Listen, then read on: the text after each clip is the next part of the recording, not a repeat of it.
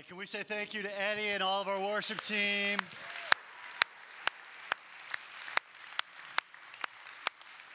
And we're not done yet. We have some more songs at the end of the service as well. But I want to wish you a Merry Christmas.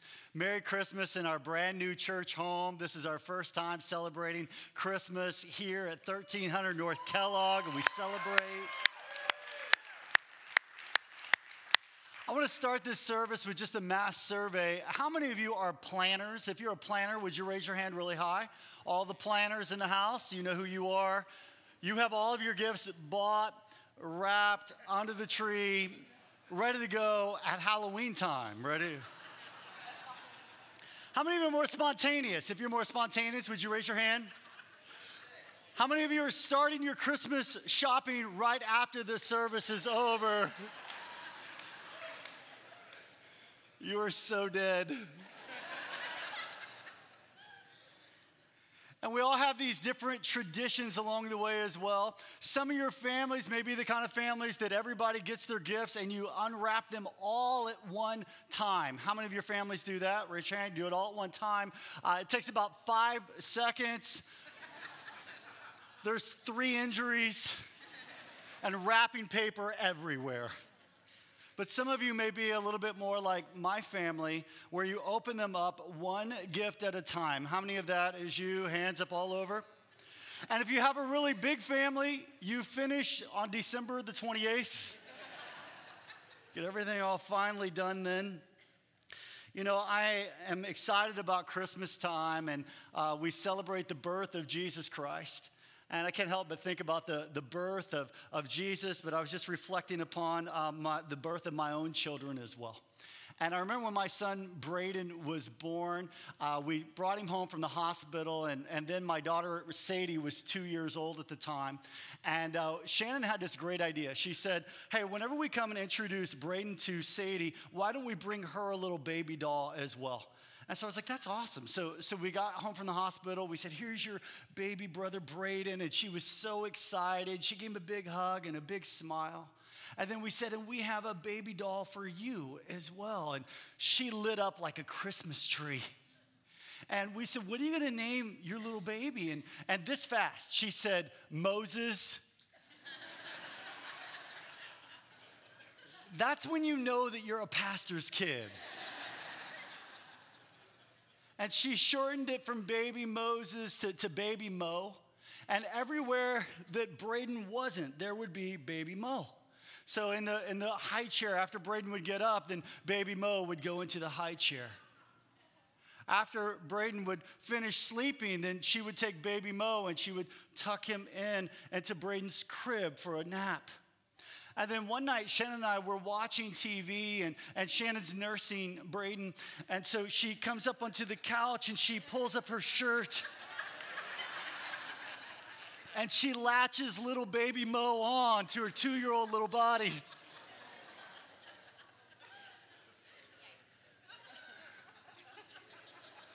All of us love a good birthing story.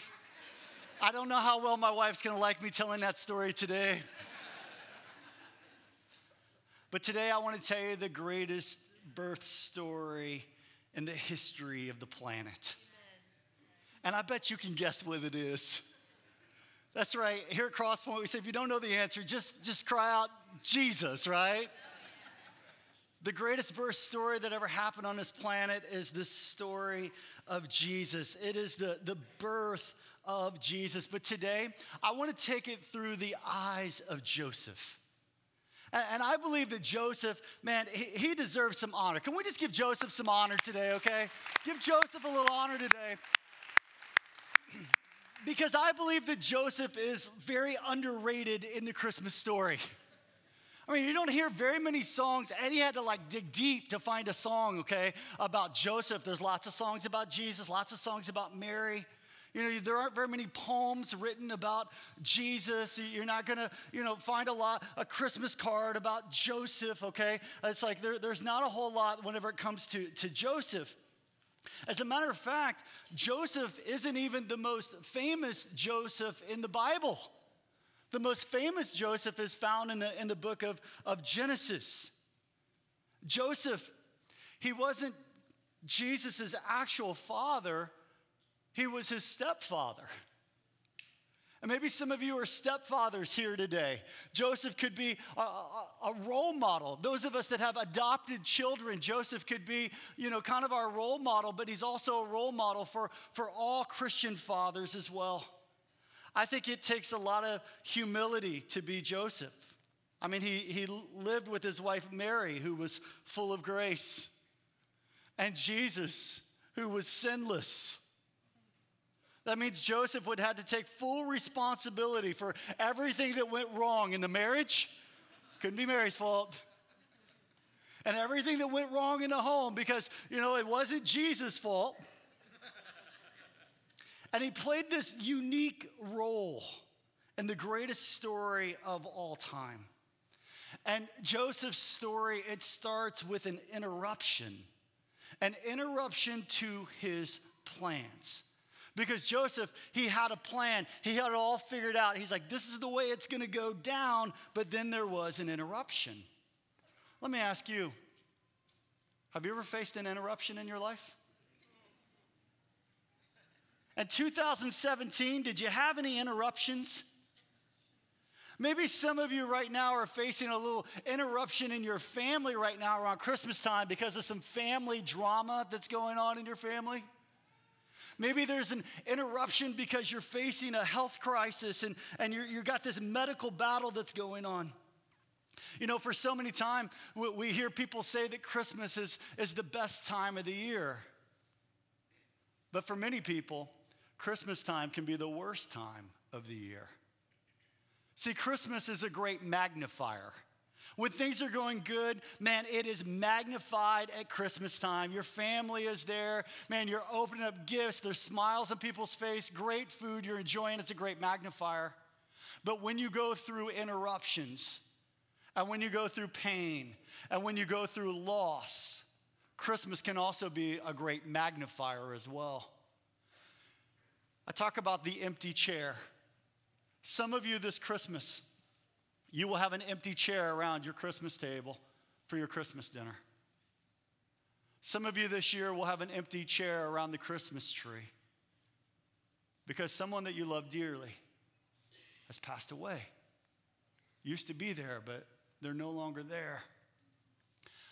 I was reading Psychology Today, and they came out with this stat that said for 40% of people in America, they dread the holidays for one reason or another. Being aware of this past week, I just posted on Facebook, if you've lost a loved one, man, just post who you lost, and I would be happy just to pray for you during this Christmas season. And I found myself over the last 3 or 4 days just scrolling through my Facebook feed, one after another, after another, after another. So many of you posted, my friends, my family members. And I want to let you know that Scripture says, God blesses those who mourn, for those that mourn shall be comforted. And if you are at this Christmas time with an empty chair around the table, I'm praying for you. And most importantly, may you recognize that God is with you as well. Joseph's story, it starts off with some inconceivable news. Matthew chapter 1 and verse 18, it says, this is how Jesus the Messiah was born. His mother Mary was engaged to be married to Joseph, but before the marriage took place, while she was still a virgin, she became pregnant through the power of the Holy Spirit. Now, I just picture this scene. Imagine Mary trying to explain this to Joseph. It's a very difficult, it's not what you're thinking, Joseph. Joseph's like, where's he at? I'll kill him. She's trying to explain this. And when I read this passage of Scripture, I can't help but think about the scene in the movie Father of the Bride 2, where Steve Martin, his name is George in the movie, finds out that his wife is having some health complications. So they go to the doctor to figure out what's wrong with her. Watch this clip. Nina, George.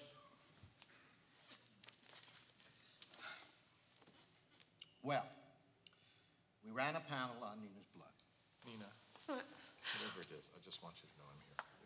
and you can count on me. Okay. We're going to get through this together. Okay?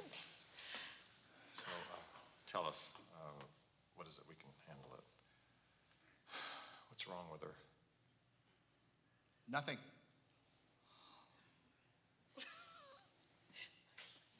Nothing that won't go away in 9 months. Kids, you're gonna have a baby.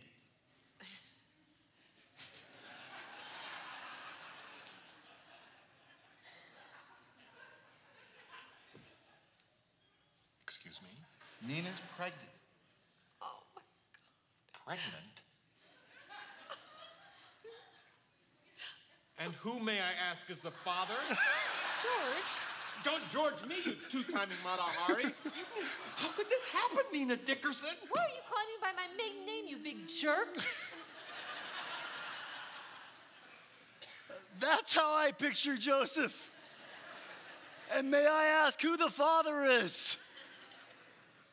See, Joseph, he didn't plan this, and his plan was devastated in a moment. Matthew chapter 1 and verse 20, it says, as he considered this, an angel of the Lord appeared to Joseph in a dream. Joseph, son of David, the angel said, do not be, what's the next word, church? Do not be afraid to take Mary as your wife, for the child within her was conceived by the Holy Spirit. See, before God can change your life, he first has to change your mind. Joseph had a plan, and he had to have a mind shift. There was something that Joseph had to accept. And I just wonder, is there something today that God wants you to accept today? Maybe it's a limitation. Maybe it's a challenge. Maybe it's an empty chair. Something that God wants you to accept today. But it's difficult to accept something that you don't get to affect. It's difficult to accept something that you didn't get to vote on. It's difficult to accept something when God doesn't consult you first to ask you what you think about it before it comes into your life. And here's Joseph at this time where there's this major interruption. And he's like, I'm afraid. And here he is, and scripture says that he's afraid. And I was wondering, well, why is Joseph afraid? Well, obviously he's afraid because there's this angel in front of him. I mean, if all of a sudden you went to this dream and there's this major angel in front of you, you might be afraid as well. But let me ask you today, what has you afraid today? What has you afraid? You know, maybe for Joseph, he was afraid of losing the woman that he fell in love with. And maybe for some of you, you're afraid of losing a relationship this Christmas. Maybe for some of you, you are afraid of being lonely. Maybe for some of you, you are afraid of being single, and it has you afraid. Maybe Joseph was afraid that he was going to lose his reputation. I mean, he could just hear his friends and his family talking about what Mary did behind Joseph's back, and he could hear all the rumor mill kind of flying along the way. And maybe for some of you, you're afraid of losing your reputation. Maybe your integrity, maybe your character is up for debate. Maybe Joseph was afraid because he felt like he wasn't enough. I mean, he had given Mary everything, relationally, physically, emotionally, spiritually. And he's thinking to himself, I gave her everything that I have. There's nothing more I could give her. And yet she still had needs that were unfulfilled. She still had to go somewhere else to find fulfillment other than me because I'm not enough. Maybe some of you can relate with Joseph and you feel like you're not enough. You're not enough for your father. You're not enough for your mother. You're not enough for your husband. You're not enough for your wife. You're not enough for your children. And there was this interruption that came into Joseph's life. Maybe Joseph was afraid because his vision was shattered. He had this dream. He's like, we're going to get married. We're going to have 2 kids. It's going to be a boy. Then it's going to be a girl. We're going to laugh together. We're going to cry together. We're going to play together. We're going to pray together. We're going to live happily ever after. And then in a moment, His vision, his dream, it's crushed. It's gone. Maybe some of you are afraid because your vision in 2017 was shattered. You lost your dream in a moment. Would he ever be able to love anyone like he loved Mary? Would he ever be attracted to anyone like he was attracted to Mary? Maybe Joseph was afraid because he was starting to doubt God. Now, we know Scripture says that Joseph was a righteous man. That means that he did what was right. He was going God's way instead of the world's way. But I can't help but Joseph, we know he was righteous because Joseph said to Mary, he was thinking in his mind, he was rehearsing. He's like, I'm not going to put her away publicly. Listen, I'm not going to put her in front of the crowd. Listen, she's not going to be the town whore. Listen, well, I'm going to protect her reputation. I'm going to make sure that, guess what, everything's going to be okay with her and her reputation along the way, but it's not going to work between us. But then as he's thinking, he's like, but God, why? Why did this have to happen to me? I'm a righteous man. I'm a good man. Man, I'm doing what you want me to do. I'm a generous soul. I'm caring. I'm loving. Maybe for some of you today, you begin to doubt God. And you begin to wonder, God, why is this happening? I go to church. I pray. I read my Bible. I give money. I tithe. God, I don't understand why, and it has you afraid. Matthew chapter 1 and verse 20, it says in verse 20, he considered, or verse 21, go ahead and go to 21. It says, and she will have a son, is what the angel said. Don't be afraid, because Mary's going to have a son, and you're to name him Jesus, for he will save his people from their sins. You know, we hear a lot of people say today, Jesus is the reason for the season. Maybe some of you have been saying, Jesus is the reason for the season. And we want to make sure that everyone knows it's not Happy Holidays, it's Merry Christmas. Oh, and by the way, Jesus is the reason for the season. But can I tell you today, Jesus is not the reason for the season. Sin is the reason for the season. He came so that he could save his people from their sins.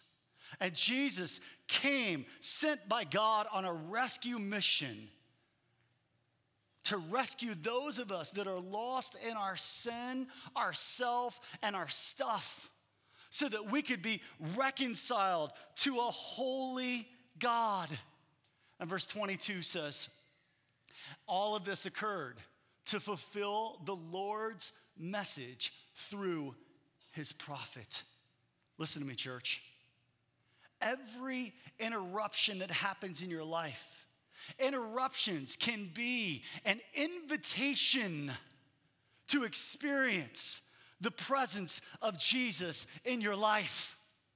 These interruptions that you're like, why? I don't understand. They can be a divine invitation so that you can be able to experience the presence of Jesus in a powerful way in your life. And whenever you understand the purpose, there can be purpose beyond your pain. And Matthew chapter 1 and verse 23, the angel says to Joseph in verse 23, we're having some technical difficulties today. Here's verse 23. 23 says this. It says that his name shall be called Emmanuel. And Emmanuel means God with us. And I'm glad that God is above us. But church, I'm also glad that God is with us. Aren't you, church? That God is with us. And when we understand that God is with us, we can then understand that every interruption in our life can be a divine invitation to experience God with us. And when God is with you, guess what? It changes everything. Because when you feel like you're not enough, you can go back to Romans chapter 8 and verse 31 that says, if God is for us, then who can be against us? See, that's what happens when God is with us. We can be able to go to Romans chapter 8, verse 37. When we realize that Emmanuel, God is with us, we can be able to say, we are more than conquerors through Christ Jesus that's in us. And whenever we recognize this interruption being this divine invitation to Emmanuel, God being with us. That's whenever we can be able to say, greater is he that's in us than he that is in the world. And church, when your vision is completely shattered and your plan gets completely messed up, but you recognize that God is with us, you can be able to go to Isaiah chapter 43 and verse 19, and you can be able to read that God is doing a new thing in your life. I'm about to do something new, he says. See, I've already begun. Do you not see it? I'm going to make a pathway through the wilderness. I will create rivers in the dry wasteland. But you only get to this new place and this new vision and this new dream when you are understanding that this interruption is a divine invitation to be able to experience the presence of Jesus. And the birth of Jesus was a new vision. It was a new dream. It was a new hope. And you have to learn to be able to trust in faith like Joseph, even when you don't understand the plan. Mark chapter 1 and verse 24, or Matthew chapter 1 and verse 24, it says this. It says that when Joseph, when he woke up, maybe some of you today, you need to wake up today. When he woke up, he did as the angel of the Lord commanded, and he took Mary as his wife. See, sometimes you have to obey even when you don't truly understand. And maybe God's calling some of you to pick something up today. Maybe to offer an apology, to forgive, to obey even when you don't understand. And you don't have to understand fully to obey faithfully. Recognize that this interruption can be an invitation to the presence of Jesus, Emmanuel, God with us. I'll leave you with a story today of this wealthy man and his son. And they had this great love for each other as a father and a son. And this wealthy man had purchased all of these expensive paintings, and they had hung them up all over their beautiful estate. And they had everything from Picasso to Rembrandt. And the father and the son, they would sit together and they would admire all of these beautiful paintings. But then the war broke out, and the son enlisted into the military. And he was a courageous soldier. And through his courage, he gave up his life for another soldier. When word got back to the father mourned and he grieved the loss of his only son. But then about a month later, right around Christmas time, there was a knock on the door. And at the door was this soldier dressed to the nines in his military outfit, his uniform. And the father opened the door to see this soldier with this large gift on his arm. And the soldier looked at the father and said, "You don't know me, but I want to let you know that I'm the soldier that your son gave his life for. And I'm extremely grateful. And I want to tell you how much he talked about you, and how much he loved you, and how much he talked about these beautiful paintings that you guys had, and how you guys would sit together and talk and admire these paintings." And the soldier said, "I'm not much of an artist, but I just want to give you this." And the father opened the package to find that the soldier had painted a picture of his son. And when he looked at the picture of his son, he was in awe. And he would look into the eyes of his son, and as he looked into the eyes of his son, tears began to flow down his face. He loved that painting. He put it on the mantle, and he would just look at that, and he would just brought him closer to his son. The father, he passed away. And whenever he passed away, word got out that there was going to be an auction with all of these expensive pieces of art, from Picasso to Van Gogh to Rembrandt. And so people traveled from miles away to be able to come to this auction. And when they got to the auction there that day, the very first painting that was up was the picture of the son. And the place was crowded, much like this place right here. And the auctioneer got up and he said, and for the very first piece, it's the portrait of the sun. And he pounded the gavel and he said, who will bid on the sun? And there was silence. No one said a word. And he said, who will give a price for the sun? And there was a voice that came out of the crowd that said, we don't want the sun. Skip the sun. Get on with the bidding. We want to see the masters. They began to get angry and they said, come on, get on with the real bids. But the auctioneer said, the sun. Who will take the sun? Who will take the sun? And finally, a voice in the very back said, I'll bid $10 for the sun.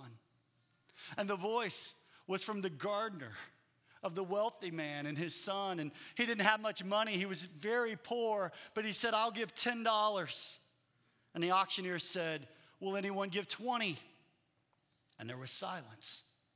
And he said, going once, going twice, sold for $10.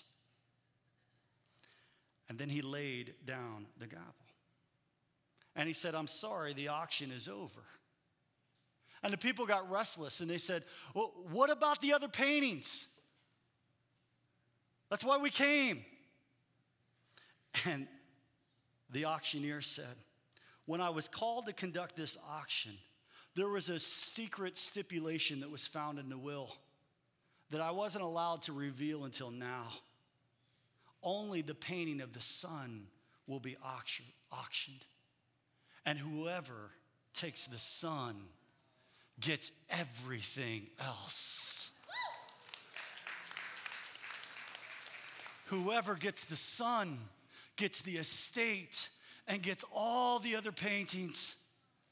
And I'm here to tell you today, church, that God sent his son Jesus to this incredible playground that we call earth.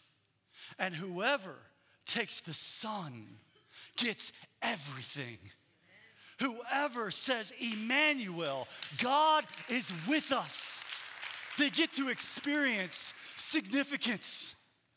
Whoever takes Emmanuel, the Son, that's when you truly find true love. When you get Emmanuel, God with us, that's when you truly get certainty in your life. That's when you get to contribute. That's when you get to experience life to the fullest. I want to ask you to bow your head and close your eyes today. Maybe you're here today and you're searching for everything else that this world has to offer. May I ask you this penetrating question today? Who will take the sun? In the midst of the interruptions of life, maybe your interruptions have brought you to this moment because your interruption is a divine invitation to embrace Emmanuel, God with us. If that's you here today, the Bible says that we confess with our mouth and we believe in our heart. That's how we are reconciled. Jesus is the reason for the season, but let me tell you, it's only because of our sin that's the reason for the season. If today you'd like to take the sun today, here's what that means. It means that you pray this prayer. You might just pray it after me. You just pray it right now. Just say, Dear God, maybe it's been a long time since you've called out his name. Just say, Dear God, I'm asking you to forgive me of my sins and take full control of my life. I am declaring Emmanuel, God with me. I need your presence. God, I need you in my life. And I give you everything that I am today. In Jesus' name I pray. All God's people said, amen.